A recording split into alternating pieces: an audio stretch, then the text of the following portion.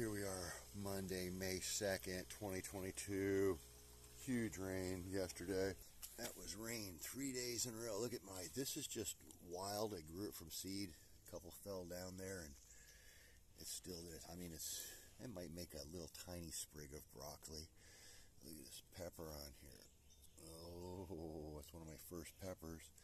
This is my pepper plant that I planted last February, so it's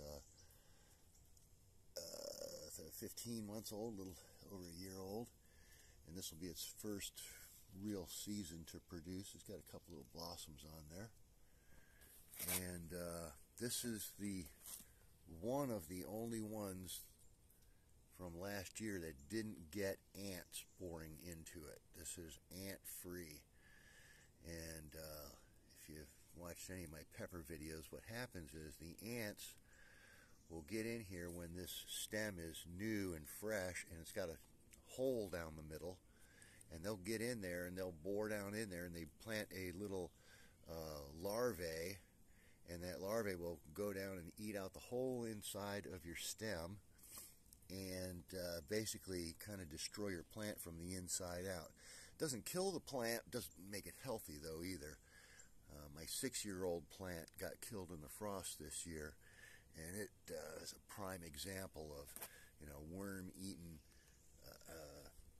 worm-eaten, well, it's an ant with larvae of some kind, a larvae-eaten pepper plant. But anyways, that's one of the ones from last year, and this is the other one. This was planted after February. This might even be June or July or so. So that's an undamaged one, but all the rest of my pepper plants probably have some ant larvae boring damage.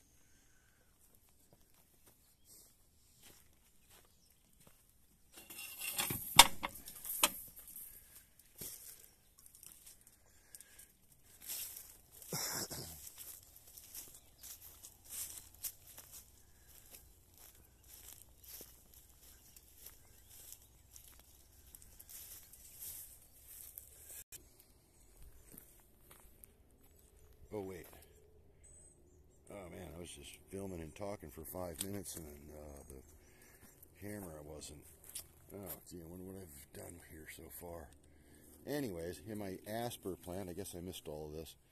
This thing's doing pretty good. Got some new shoots out there. Nice big ones. Got a couple leaves opening up over here. My air layer is nice and wet. Was tore off several times by the possums and raccoons, or whatever you call them. Those varmints. Peanut, get over here. You're not going out there. No, that's a no. Come here. Yeah, like she listens. But yeah, it's looking pretty good. It's going to like all this rain. I don't see any shoots coming up yet, but probably after this rain, I'm sure something's going on underground with it. It's just, it needs this rain to get going. Here's the packing tape, packing wrap that I use. You just need about 6 miles of it wrapped around there and tied on to make that work so the animals can climb on it. I don't know if I missed my bird seed or not. Man, look how big those are. Wow, those things are huge. I'm gonna have to save some of these and replant. Oh, what do I do with that one? Here, I picked this one. I'm gonna put it over here with my birds, where my bird seed is on the ground. Peanut, get over here, come on. She likes to escape, wander away. This one's got pollen coming off of it, or it did. Yes, we're recording. Gotta check that, make sure you're. And yeah, if this long internode gets up there another 10 feet or just fills in with some leaves, it'll give me a lot of shade over here in my mushroom plantation. And this thing took a pretty hard hit with the frost and the drought. It's like 8-10 feet tall, but it's all dead. It lost all that, but it's got a couple little sprouts down in there. And if we can keep it, I got to get that in a pan so it sits in some water. Bigger pot, more dirt would be good too. It's yeah, needs a little bit of care. All right, well, there's my little bird seed. stuck it in the ground there. This is my little birdseed area. Where did my dog go? Oh, check these out. My first tomatoes of the season. I think they're ripening off. I better get them off of there before they explode with all this rain. And these are just, you know, volunteers that sprouted up out of my little herb bin here. Got a bunch of baby broccolis in there, green onions, and you just snip the tops of these off and they grow back, so it's a perpetual kind of a thing there. And I was growing the microgreens in there, but I harvested most of them, a couple wild ones in there still. Oh, she's already back in the house. Good girl. Oh, and some really sad news. My two, where's my other one?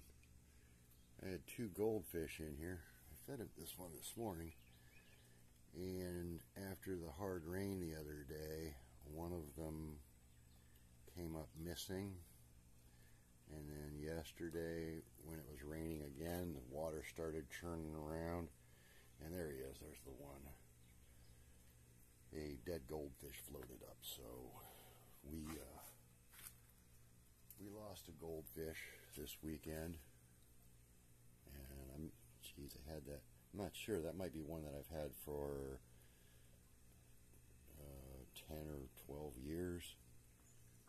Yeah, I think that was the older of the two. But anyways, we got one left. We have to get him another partner, I guess. And our other fish, I don't know what his name was. May he rest in peace. All the rest of the fish are doing great. They'll probably come up here like little piranhas and try to tear my fish. Look at them. See that? Like little piranhas are trying to kill everything. There's never a mosquito in that barrel.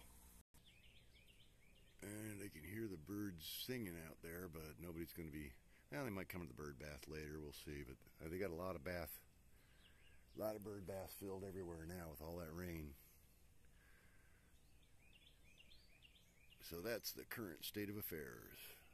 Monday, May 2nd, 2022.